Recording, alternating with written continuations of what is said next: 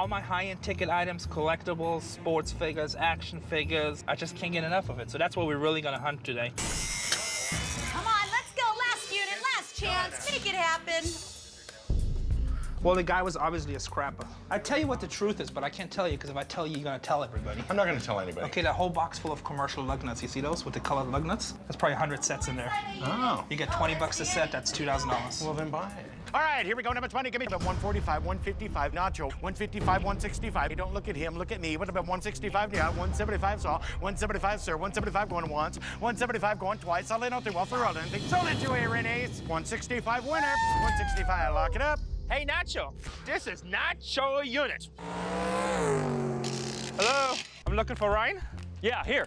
I already made a bunch of money on my locker, but I've never seen one of them tire temperature things. So I'm at the Irwindale Speedway to find out more about it. This is actually a pyrometer used for taking tire temps.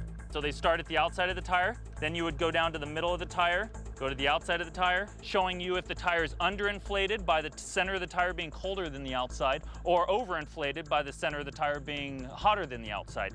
It's a very valuable tool in our toolbox that helps us get the car competitive and try to win races. So this is expensive, right? To really give you a value on this machine, we need to test it on hot tires. No more than 65, right? 65, I promise. I could literally die right now. Turn. It doesn't seem safe. I in my pants. How fast was that? 135, 140. Wow. So, there we go. What's it worth?